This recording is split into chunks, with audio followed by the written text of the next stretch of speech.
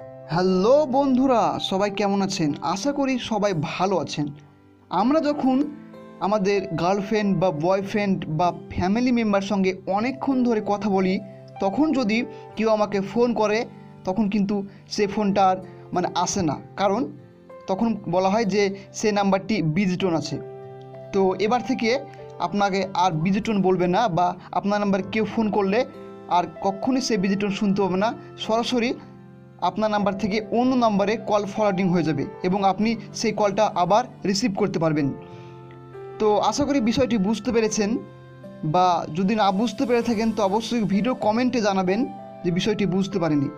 আর অবশ্যই ভিডিওটি দেখবেন মনোযোগ দিয়ে, নইলে একদম কিচ্ছু বুঝতে পারবেন না। ভিডিওটি একটু হার্ড টাইপের বা জটিল টাইপের। তো চলুন ভিডিও শুরু করা যাক।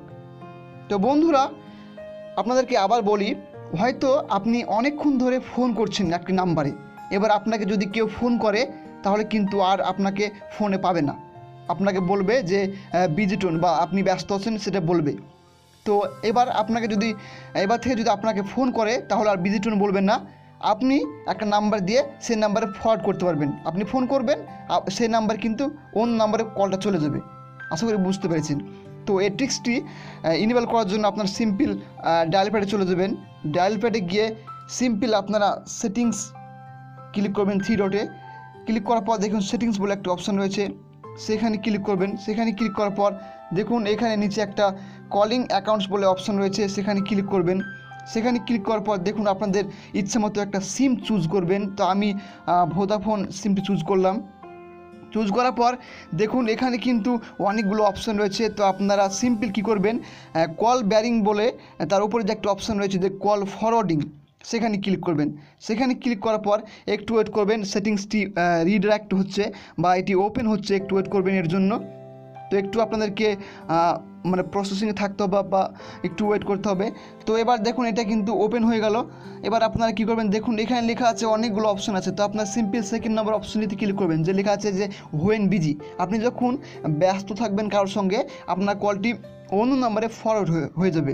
তো আপনারা সেখানে ক্লিক করবেন। সেখানে ক্লিক করার পর এখানে আপনার নাম্বারটি ইনপুট করবেন। তো যে নাম্বার আপনি কলগুলো ফরওয়ার্ড করতে চান যখন আপনি বিজি থাকবেন। তো আমি একটা সিম্পল নাম্বার আমি এন্টার করছি। তো আমি একটা নাম্বার এন্টার করলাম। নাম্বার এন্টার করার পর আমি সিম্পল টার্ন অনে ক্লিক করলাম। টার্ন অনে ক্লিক করা মাত্রই দেখুন কল সেটিংস আবার আপডেট হচ্ছে।